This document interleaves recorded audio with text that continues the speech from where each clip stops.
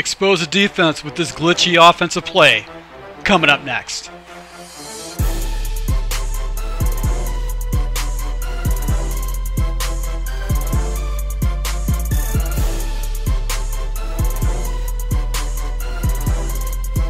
Hey, this is Full Game Prometheus, the only YouTuber that shows you full games of all the tips and schemes I post on my channel. I'll show you the good, the bad, and the ugly. So guys, you new to my channel, make sure to hit the subscribe button and also that notification icon so you can never miss an upload. So guys, I was in the lab checking out the Dolphins playbook per a Patreon request. Stumbled on this play, the gun doubles fade halfback wheel. This actually is similar to the halfback shark play out of the gun doubles, but it's got a better setup because off the left hand side you've got a fade smash concept, which actually gives you some pretty good opportunities to go ahead and stretch the ball deep off to the left hand side.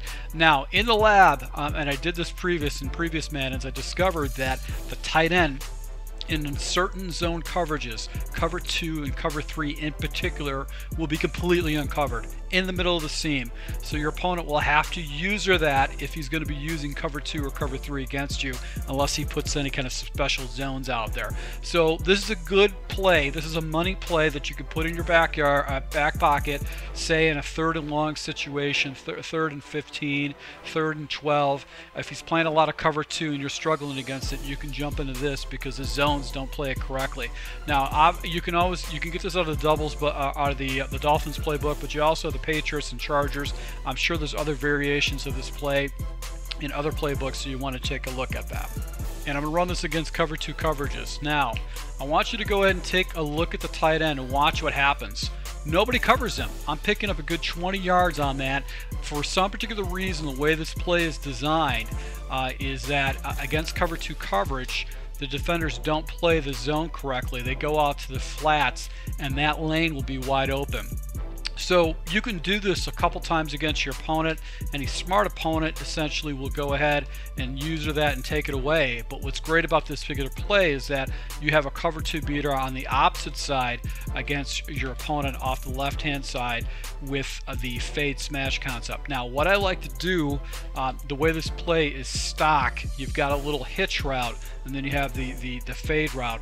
I like to go ahead and take that outside receiver Goodwin and put him on a whip route. The reason I put him on a whip is that it forces the defender on the flat on the left hand side play his cloud flat, his hard flat, and that should open up the lane for Sanders. So let's go ahead and see if we get that action. We do. And now what's going to happen is you're going to be able to go and attack your opponent in 2 different areas of the field that he really can't defend against. So it's just going to show you how you can basically destroy cover 2 with this particular play. So once again, tight end's wide open. He's going to have to manually defend that, or he's going to be giving up 15-20 yards. And then on the backhand side, with this whip fade concept that I show you, is that you can hit the sideline for another 20 yards or more if you rack it correctly and turn it up.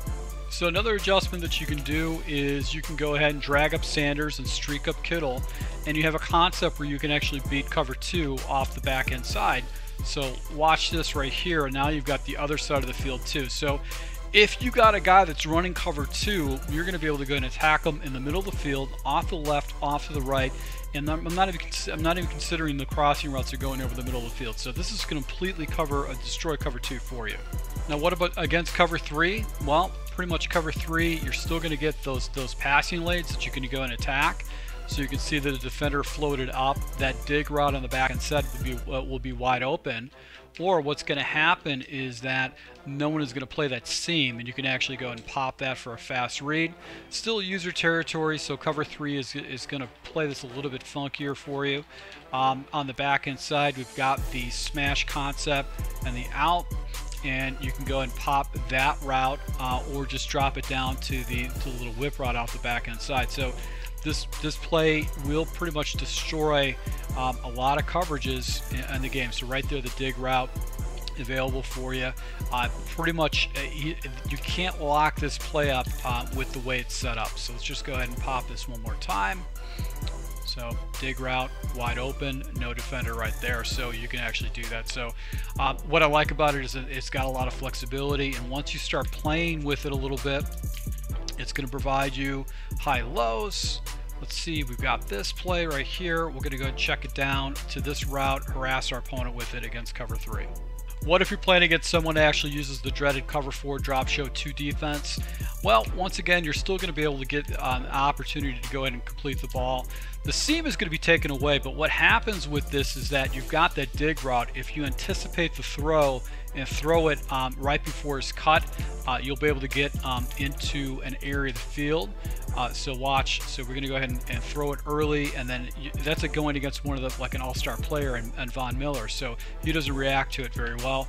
Another thing you got too is you've also got that smash whip route concept. And what happens is defenders are not going to, they're going to have to choose whether they're going to play that whip route or the fade route. So you can still stretch the ball against your opponent with this, and he's going to have to start doing some manual adjustments to go ahead and take this away. This play is not really great against man coverages, man blitzes and stuff like that, because first and foremost you're sending out 5 players, so you're going to have to max protect. Sanders' route, if you got a burner of a wide receiver, can break over the top with man coverages, but if you got a guy that's playing a lot of man coverage, a lot of man blitzes, I probably wouldn't use this play, because you're blocking 5. You're probably going to get yourself in some bad situations, and some of these routes do take some time to develop.